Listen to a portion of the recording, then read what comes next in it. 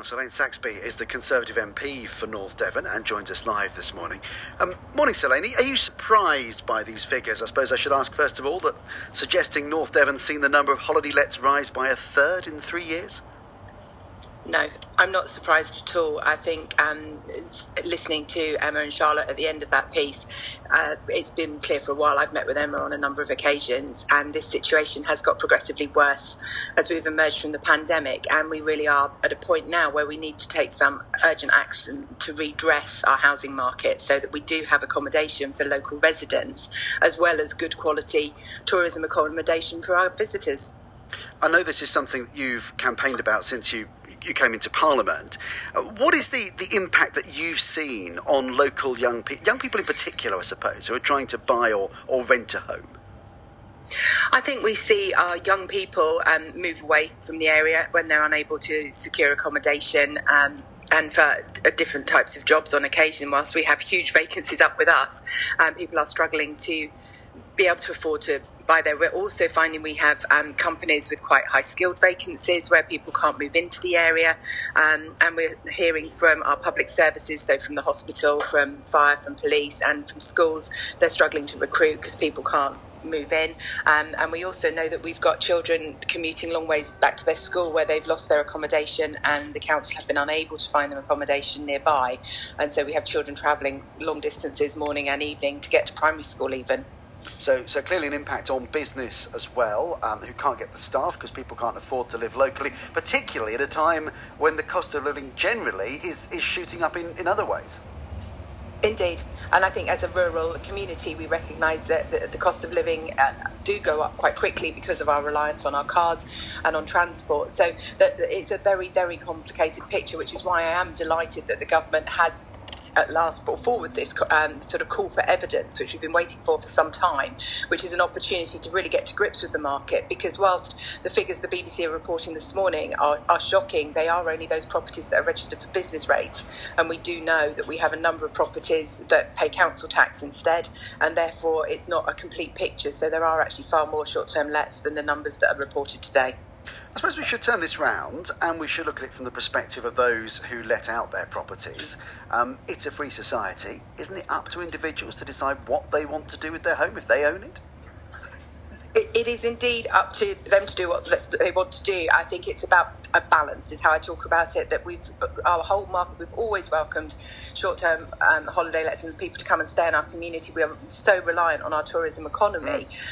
It's just got slightly out of kilter, and I think as we head into the winter, we see obviously a lot of the properties aren't occupied during the winter, and a lot of our local businesses will struggle to stay open if we don't have enough local residents as well as staff in the summer. So I think we are going to start to see a sort of almost a change. I know so many of the tourism and hospitality businesses are struggling for staff and have reduced their offering as a result. So they're not offering food every night of the week, or they're not offering a full roast on a Sunday. There's just those sort of subtle changes are going on, which will long-term impact the tourism offering. And so part of this consultation is also about ensuring that we continue to be an outstanding destination for guests. And I think anyone that's renting out to guests, would want them to have a great time when they come to us as well. This is not a new problem. It's something we've talked about in Devon for years and years, and not just in North Devon, but in the south coast as well, in parts of Dartmoor too. But it does seem to be becoming more acute at the moment, and as we heard from Charlotte just now, particularly in North Devon, where this is one of the hotspots in the country in terms of affordable housing. Why is it getting worse now, Soleil? I think a lot of it happened during the pandemic, that we saw this change in behaviour. Obviously, people couldn't go on foreign holidays. People travelled to places they hadn't been before in the UK. I think a lot of people came to us and did recognise it's a stunning place to live. So we then saw a surge in people buying second properties with us, some of which are then used for holiday lets part of the year, and sometimes by other people. So it's a very complex picture, and I think that is the challenge with the housing market, is that you tinker with one bit and a different bit sort of goes wrong. We also then had none of the evictions happened for 2 years through the pandemic, which meant we then had a spike in those evictions, and obviously a lot of people didn't sell properties they were planning on selling.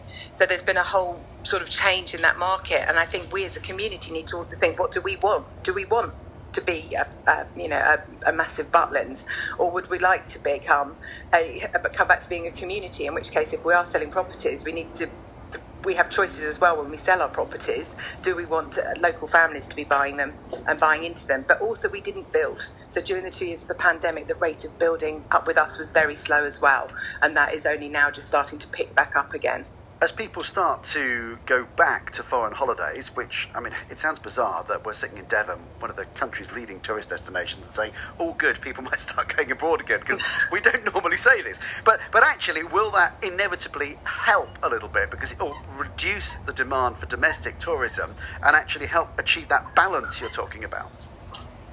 It may well do slightly, but obviously we've had a significant drop in our international visitors over the last couple of years as well. And so once we start going back abroad, more people start coming over here. And we have seen a change in the dynamic of people's holidaying, where they might take several short trips rather than one long trip, or whereas they might have come to us for 2 weeks last year, they'll still come to us for a long weekend. So I think we do need to see what's going on, and that's why I'd really urge people to fill in this call for evidence today, because it is an opportunity to make sure views are heard and data is gathered, so we start to get a true picture of what's going on. And so as a community, we can work with the councils to really understand what is the best solution to enable people to live and work in North Devon, but also support our tourism economy and offer a really great service and hospitality offering.